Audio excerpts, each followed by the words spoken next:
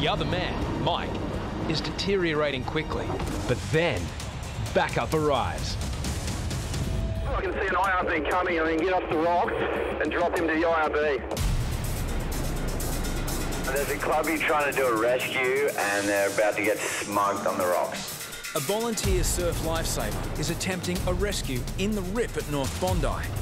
Nicola is called to back up. Should we go quicker?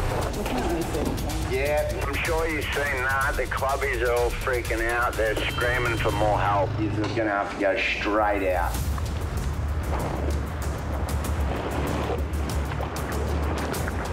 So I could see one clubbie's gone up the rocks, lost his board. He's probably going to get in trouble. I think there's one boogie boarder. I've lost sight of him.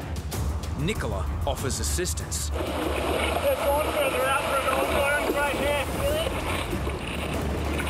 Yeah, Nick's going way out, boat ramp style. We've got a mass rescue in 10-foot surf. This is heavy, very heavy. Nicola asks local surfers if they've seen an elderly man on a bodyboard. Is there someone else?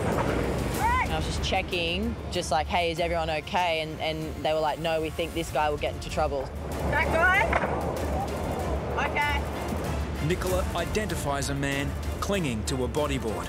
He should not be out here. You all right, mate? All right, jump on. Uwe Krab is on holidays from Germany. Nicola seems to be coming in. She's doing a rescue. She's got one on her board.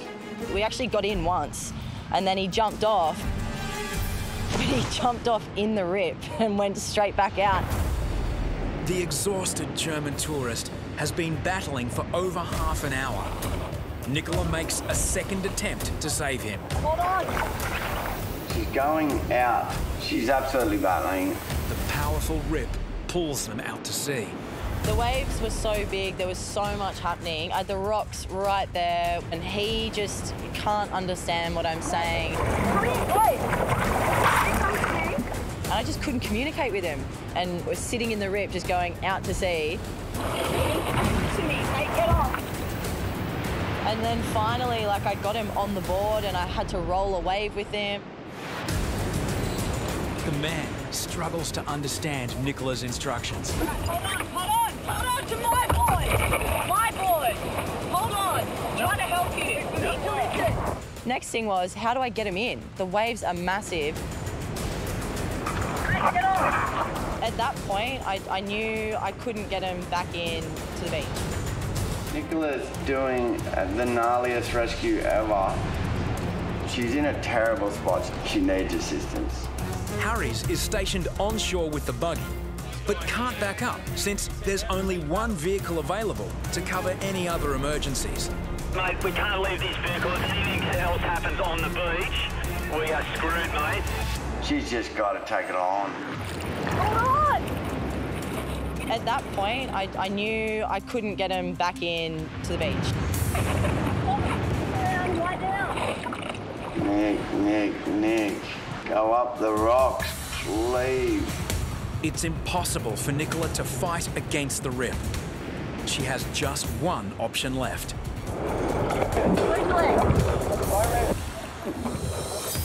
The narrow boat ramp is sandwiched between rocks. All right, we're going to go up there, okay? I tell you to swim. Yeah, okay. Off-duty lifesavers back up.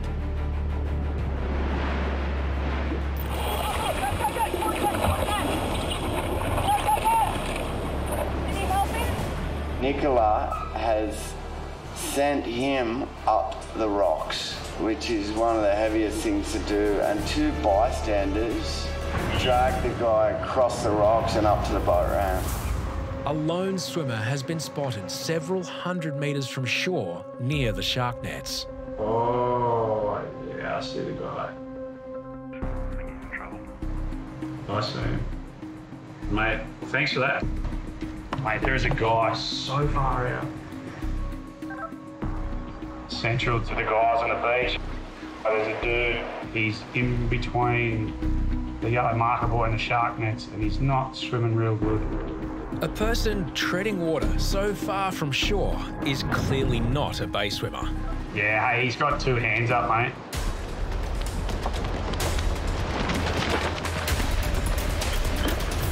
Max is in his first year at Bondi. Being that far out, if you're not a strong swimmer, there's no way to get back to shore. He was swimming out in the middle of nowhere. Volunteer lifesavers have an inflatable rescue boat already in the water. Cause it's the IRB in the water, so we'll just send them. Yeah, that'd be great. With time critical, the IRB is directed to the man. Saw the IRB pick up the patient at probably about 100 metres before I got there, but I was still worried about the welfare of the patient, especially being that far out to sea, so I decided I would signal the volunteers down and perform a welfare check on the patient out in the water. The IRB makes the rescue, but heading for shore, it stops.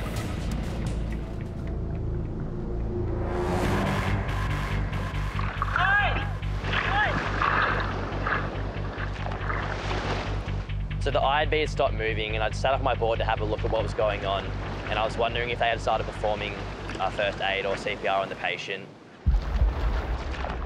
With the chop in the ocean that day, I actually couldn't see the patient in the IRB. When I saw the patient sit up and I saw he was conscious and breathing, it was a sigh of relief. The IRB has broken down, so the volunteers hand the patient over to Max. 18-year-old Alex is conscious but disoriented.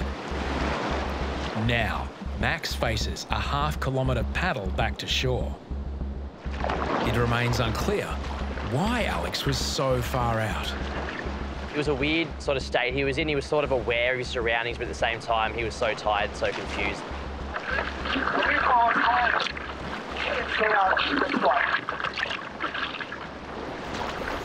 After an exhausting 1 kilometre round trip, Max finally gets Alex back to the beach. When he walked out of the water, you could just see he was exhausted. He didn't look like he was in a good way. Just come up there and sit down with us. Let's take him up. Ronnie, Lifeguards to Bondi. We got a board rider off the back of the pool. He's waving his thumbs over. Yeah, we're going to pick him up for sure. Okay, copy, mate. A heavy swell pushes into the exposed beach. The Nori swell just sort of angles in and it bounces straight back out that rip, and it's so strong. An inexperienced surfer has been swept half a kilometre out to sea. As the tide drops, it exposes Bronte's dangerous reef. Bacon heads out. He's quickly followed by volunteer lifesavers. Mate, the clubbies here just launched their IRB. I don't know if they're going for the same thing.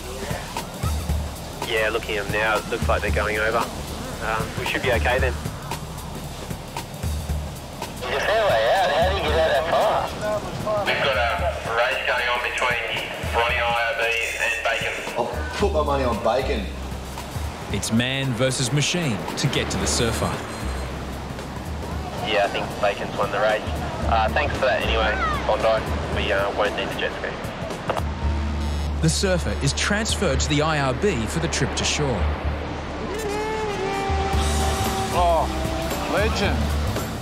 Bacon charts a safe course back away from the reef.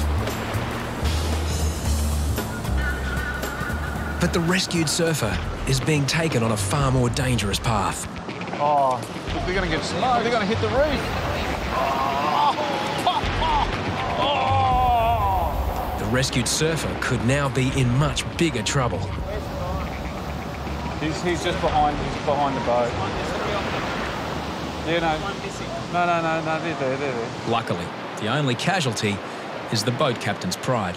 I was having lunch in the back room and I heard people roaring.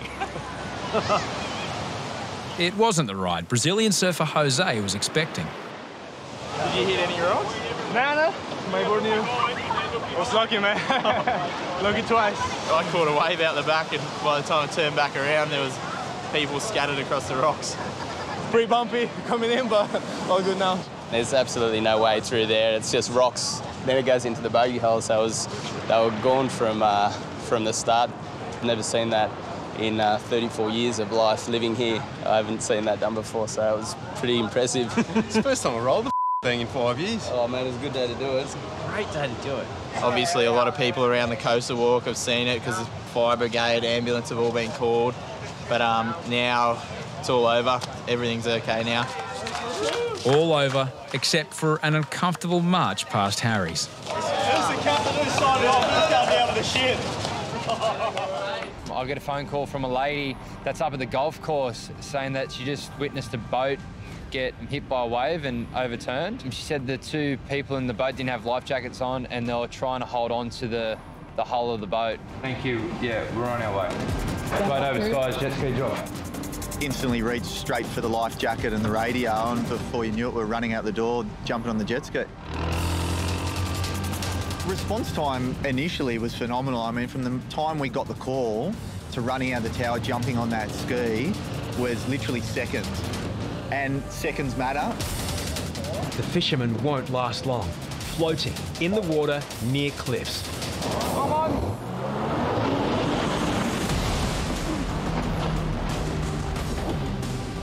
You right, mate? Outside of the bay, the swell gets bigger. Whoa! But there's no time for quiggers to slow down. It was a really dangerous kind of swell, dangerous ocean conditions.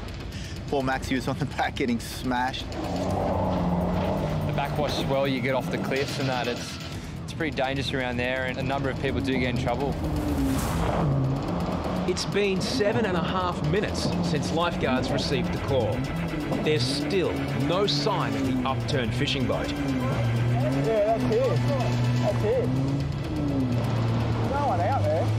We couldn't see them, we couldn't see a boat, we couldn't see anyone floating, and then it goes, you know, in the back of your mind, oh, is it not as serious as we thought? Further up. Yeah, someone's pointing up there. Luckily enough, we were able to look up and we could see someone up there waving their arms and kind of pointing in that direction.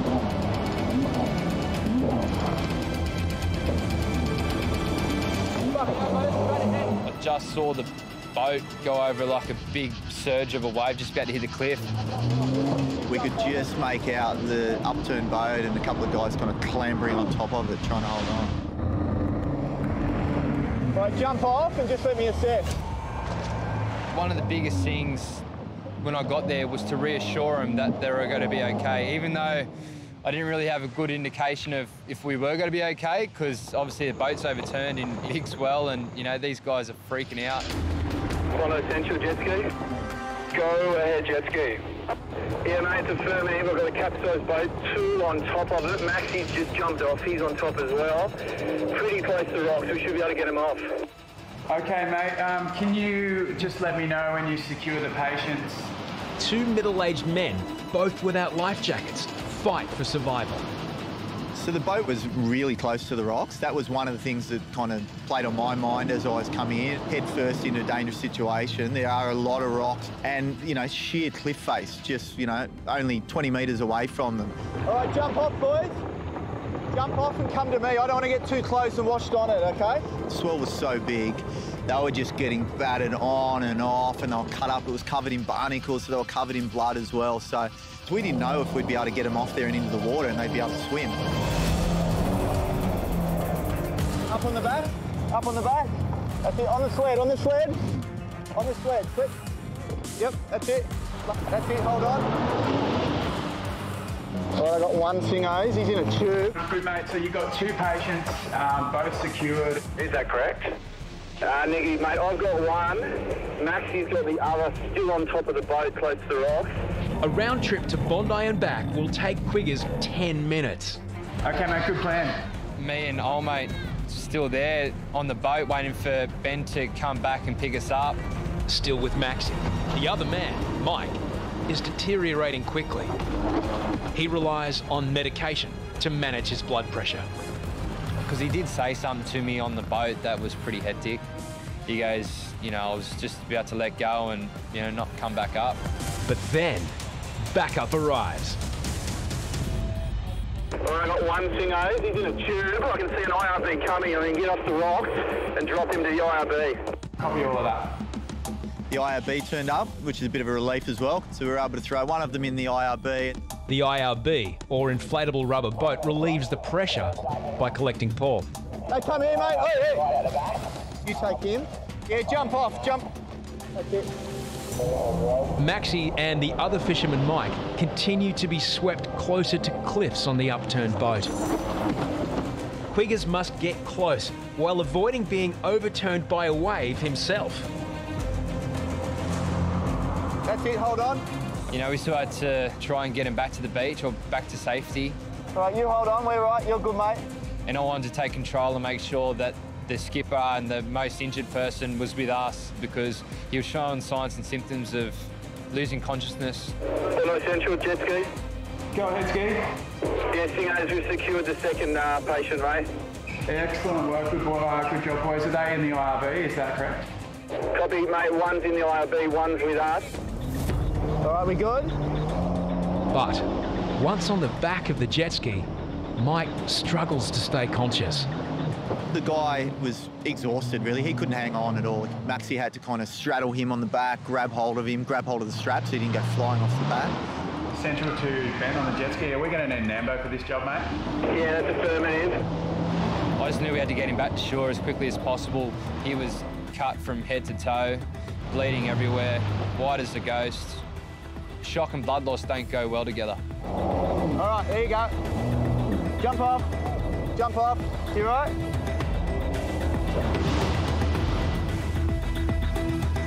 So yeah, dragged him up the beach and straight away, this was a serious matter.